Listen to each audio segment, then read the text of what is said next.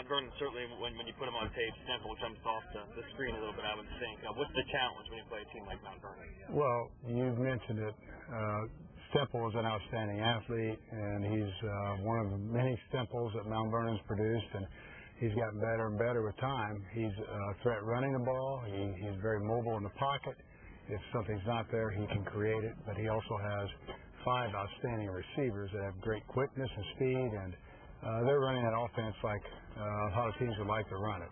As far as quarterback ability goes, Stemple's one of the best by far around here.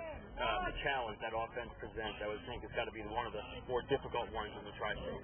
Well, definitely. Our defense is trying to simulate their attack mode, but, they can run the ball as well. Davis is a very good running back, but they've got a number of receivers who can catch, and they run very good routes, and they also run very good secondary routes. So we have to be aware every time. And, if you play them too close or too tight, Stemple breaks out of the pocket. He can carry that ball and make a lot of damage for any opposing team.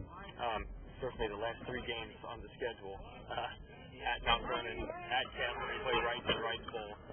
You smile when I say it, but it's got to be something that probably would keep me up at night if I was a coach. Well, right now Mount Vernon is. We can't worry about the other things. You can control what you can control. And main thing is our players have a good attitude. They're ready to play, and they're just, I think, disciplined enough and focused enough to go down and give Mount Vernon a game. I know Mount Vernon's going to have everything they can do in preparation for us. They're going to be ready. At 6-0 at this point of the season, did you expect this team to be this successful this part of the year?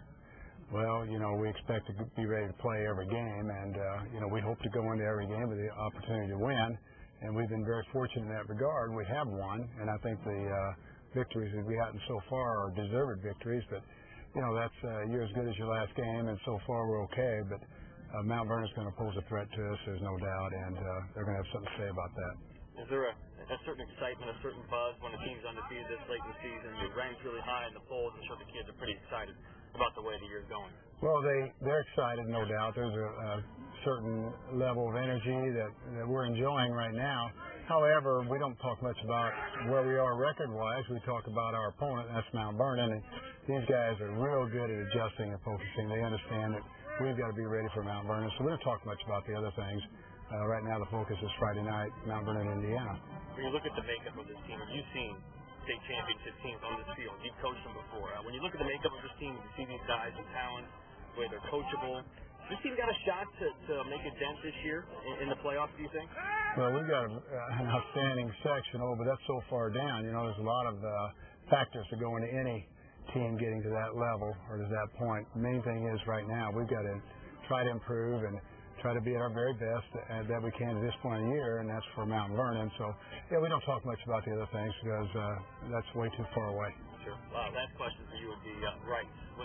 Not asking about the actual game, but the rivalry and everything that makes it and goes into it. I know some coaches like to play just another game. Some coaches like to pump it up as the game. What do you like to do with your guys when you have that game on your schedule? Well, I think they get enough hype in a game like that at home, in the neighborhood, and from their cousins, from their friends.